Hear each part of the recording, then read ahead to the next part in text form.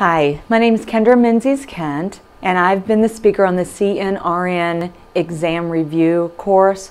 And I just wanted to talk a little bit about the newer changes that we're seeing now with the test plan from ABNN and why we've made a new taping on the CNRN for the certification review.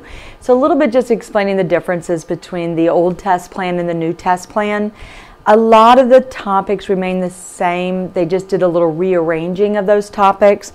So we now have what's called Pediatric and Developmental. It used to be added into the developmental and the degenerative. So we do see still some of the pediatric things. So they've done a little rearranging, but they've also added. I think the biggest areas that are new that you will need to really focus on for this exam is the encephalopathies. They have not had that prior to. Some of the other types of strokes like arterial dissections and central venous thrombosis, and as well as looking at your hydrocephalus, not just the normal pressure hydrocephalus, but as an acute hydrocephalus.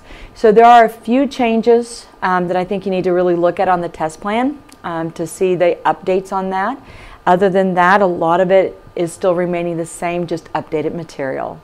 Thank you again for joining us.